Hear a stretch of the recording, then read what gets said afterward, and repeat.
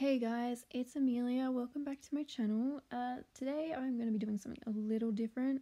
I'm going to be sharing with you my settings and sensitivity because I've been getting a lot of requests to do this video. So if you'd like to see more of these types of videos, I'm happy to do them. Let me know what else you'd like to see just in the comments below. So we'll just start off with my basic settings. We've got aim assist disabled. I've got my lean is mixed, so you can hold it or you can tap depending what you feel like. Anything different, slide is disabled because that is the most annoying thing in the world. And I think that's pretty much everything in my basic settings. We go to graphics now. I play on smooth and ultra. The reason I play my graphics on smooth is because being in Australia, you need a higher frame rate more than higher graphics because we don't have a server, so the ping is generally a lot higher, and you just want to be as accurate. You want the game to be as accurate as possible, pretty much. So frame rate over graphics really helps me out in that situation.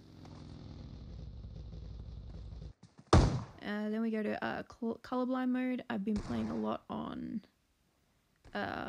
the second option. Can't pronounce that word, but I don't know, something about just playing in a yellow zone is much more fun than playing in a red zone, you know? So that's really the only reason why, and killing someone with yellow smoke is kind of cool too. We're going to my layout now. This is probably my permanent layout for Six Finger Claw right now. I've been fiddling around with it, playing around with it for the last couple of days, just trying to figure out what works best for me. Still a bot, but you know what, we're getting a lot better and it actually feels a lot more comfortable now, so that's always fun and helpful. Nothing interesting about vehicle sensitivity is what you're here for. There's nothing too crazy about my sensitivity. Everything's on 300%. My camera 300%, red dot 60%, 3x 21%. I'm not sure if that's the same for my or that's the same for default settings when you first join, but I haven't really touched any of the settings that are in the second setup tab thing. And if we move down to ADS sensitivity, it's pretty much the main focus I have when it comes to my sensitivity. ADS stands for aim down scope. If you're not familiar with the term, it means like when you scope down on someone, it's basically like the percentage of how well you control the recoil in a gun. This is what the percentage is for, really. You kind of just fiddle around with that to figure out what's best for you and for what gun you're using. I haven't really touched much of these sensitivities since I got my iPad, but these were different for when I played on my phone. Also, if you'd like to see more phone gameplay, then just let me know. If this is your first time ever seeing a sensitivity video and you're new to PUBG and you have no idea what's going on with these sensitivities and anything, I would suggest going into the training grounds or classic, whichever it may be. You can easily just, you could go into the training grounds or into a classic, whichever's the case. You could do both, but you could always just play around with each weapon, see what works best for you. Most sensitivities are custom to different people, so it's going to be different for everyone, but you just play around with the numbers until you find something that's comfortable. Moving on to pickup, I've set quite a few of my guns to like a minimum amount of ammunition. You'll see up the top I've enabled pickup.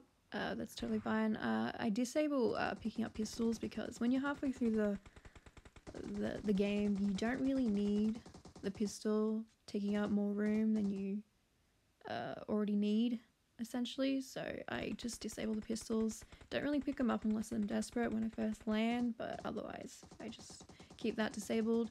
All my ammunition is set to a minimum amount. All my 7.62 is a lot lower than my 5.56, as I carry a 5.56 weapon a lot more frequently than a 7.62 gun. So it's all pretty self-explanatory. 30 rounds for any bolt action, because generally you shouldn't need more than 30 bullets unless you're going to snipe the whole game and you actually hit every single bullet in the head and kill them. So it's just 30 bullets should be fine for like a classic game, so that's totally fine. I carry 1 med kit, 5 bandages, painkillers, first aid.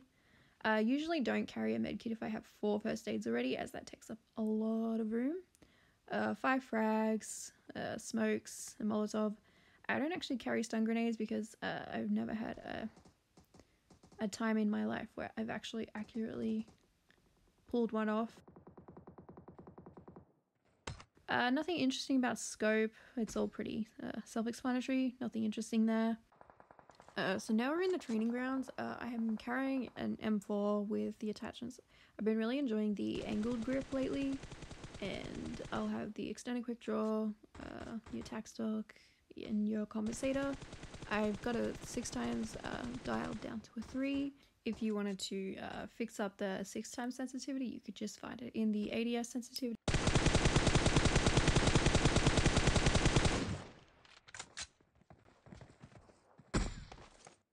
If you can't control the recoil and you see your gun go up like that, it generally means you have to adjust your ADS sensitivity so you can control when the gun goes up, and so you can keep it steady and on the target.